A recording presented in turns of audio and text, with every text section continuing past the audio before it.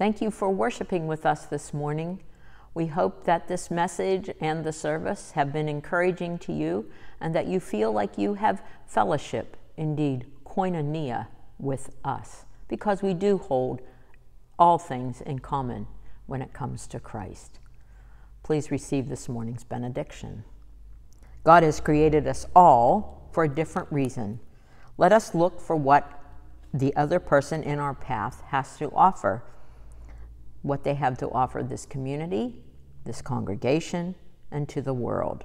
Let us honor and respect who they are, a beloved child of God, and find ways to connect with others rather than focus upon the things that separate us from each other.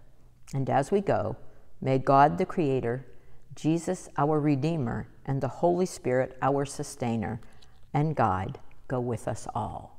Amen and amen. Once again, it's been a pleasure to worship with you today. We hope that you feel a part of us.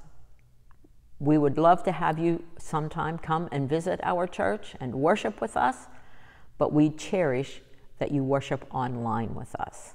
So take care of yourselves as you take care of others, and we will meet here again next week on the first Sunday of fall as we worship the Lord together. Bye now.